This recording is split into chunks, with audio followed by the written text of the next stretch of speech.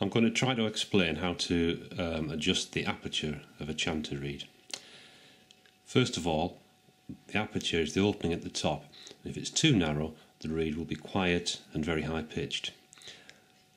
What you do not do is squeeze the end of the reed like that, because you'll break it.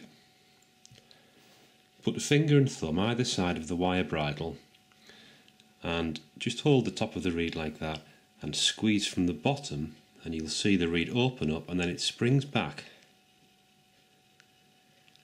And when you think it looks about right, a little bit less than a millimetre, that's the job done.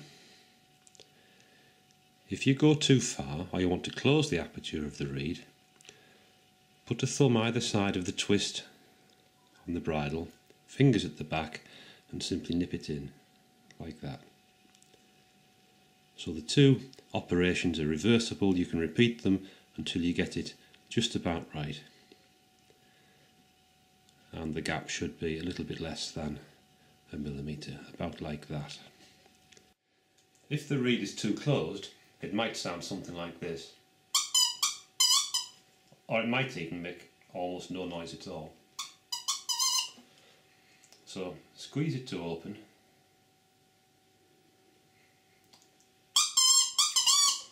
and there's a good strong crowing sound there, very harsh, and that's what you're looking for in a good chanter reed.